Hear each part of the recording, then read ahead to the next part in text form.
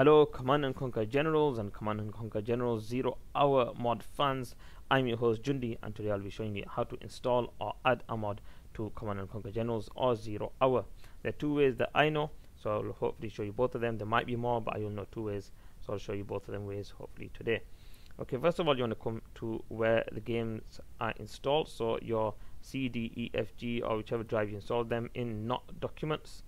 Don't go to the documents folder, and then you want to go to EA Games, of course, and here they are.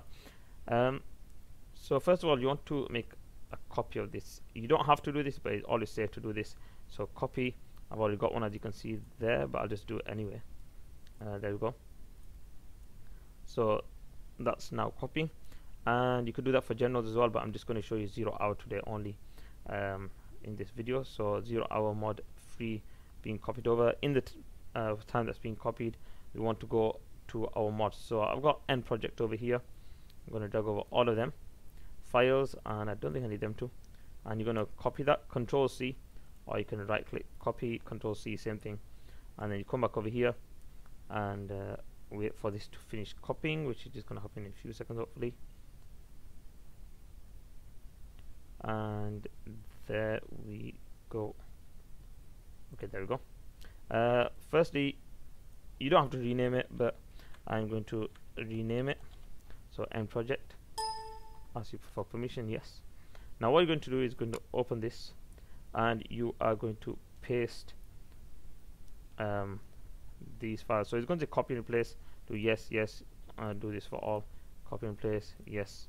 Okay, so now it's copied and replaced some of the files, and also added some new files. Also with this mod, you want to go to scripts and delete this folder. You don't have to do this all these mods, but with this mod, it's got its own script, so you just do that. Okay, so that is all it is for that mod. Some mods don't have installation way, so you have to just add them on like that. And simply to delete this, all you have to do is come here and press delete and get rid of it, and that's it. Another thing to do as well is to go to your application here, and I'd advise you to make a shortcut. So create shortcut and make a shortcut onto your desktop.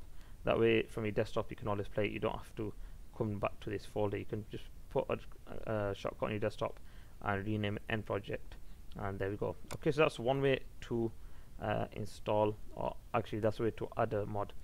And the second way is to actually install the file or the mod itself.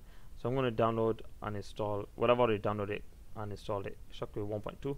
So same thing, you're going to copy, and then I'm going to rename it to 1.2, and here's 1.2 over here. And all you're going to do, you're going to go through the installation. Yes, I'm not going to do it because I've already done it, and this one actually does it for you. So you want to make sure when it asks you where you want to install, make sure you install over here. Good thing about the installation mods is that you can easily get rid of all the files.